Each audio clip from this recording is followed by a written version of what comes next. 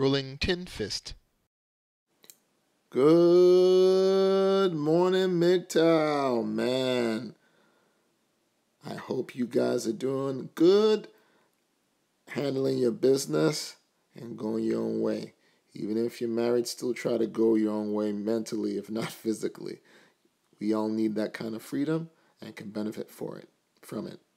Today is the last episode in the series, A Woman's Weakness. Today I will be talking about Wanderlust, which is from the German Wander, which is to wander, and lust, Old English, to desire.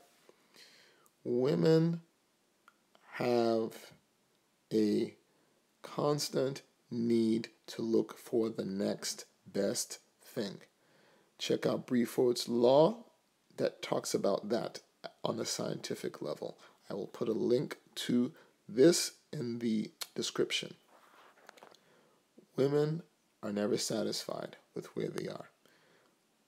What happens is that as a woman discovers her physical and sexual attributes and the value and return on investment they can provide, she starts going through hypergamy, which is basically looking for a mate of equal or greater value than herself.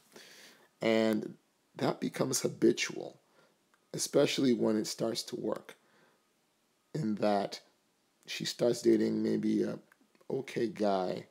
He's okay, but then she meets another guy who's either stronger, has a bigger car, is a little better groomed. As she moves forward in time, as she matures and she gets her female game down, it becomes addictive because she's used to the benefits. So it becomes a quest of always looking for the next best thing. Instead of a man who can do 2 bottles of champagne at the club, she's looking for a guy who can do 7 bottles of champagne at the club, and so on and so on. So she's never truly satisfied, which is sad. I mean, I've seen it in action. I've seen women I know, relatives, pass up good men that were happily to be blue, provide for them, kiss their ass. But because of this wanderlust, they said, you know what? He's too weak. I'm going to look for more of a bad boy with all that money. And they end up crapping out. They end up getting to a point where they trade down unintentionally. And by then, unfortunately for some of these women, they've hit the wall and they're done. It's important for you men out there to realize not to fall into this trap.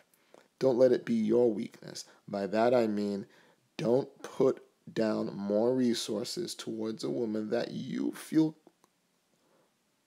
uncomfortable putting simply because you want to try to retain or control that woman.